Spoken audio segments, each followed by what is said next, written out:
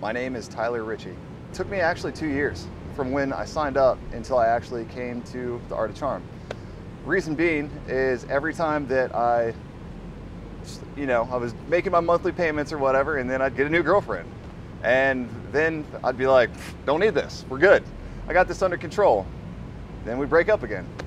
Different girl would break up, and I figured out that I do need this because for some reason I was filtering in the wrong people, and I had to break the cycle somehow. So I felt like the Art of Charm was going to be able to help me further my life and help me hopefully filter in the right people. Before, I felt like I was pretty inhibited.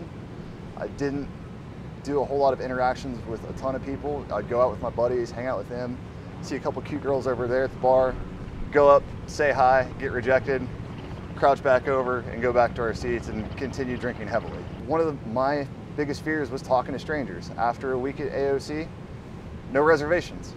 After a few nights out with you guys, definitely feeling more comfortable, a lot looser in my social interactions. It's been awesome. I feel probably 100% more confident in myself. It's just taking that fear and it's energy, it's just replacing that with something else. It's replacing that now with the excitement that you're gonna have instead of that nervous energy. Everybody's got their different experiences, but let me ask you a question.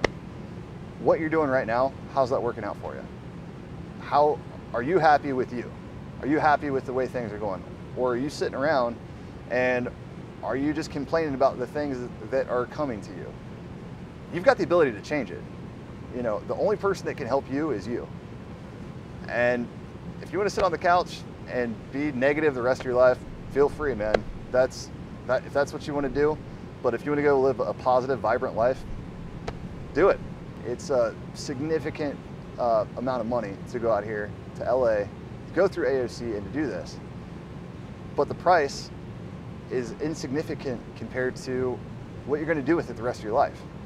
As you move forward, this is going to pay for itself time and time again, because it's a huge cost up front, but it pays off over a long span of time. So you got to look at exactly what the amount of time that you're paying for. Sure, you're paying for a week-long boot camp. That's great. What you're actually investing in is yourself. I wish I would have done it 2 years ago when I started.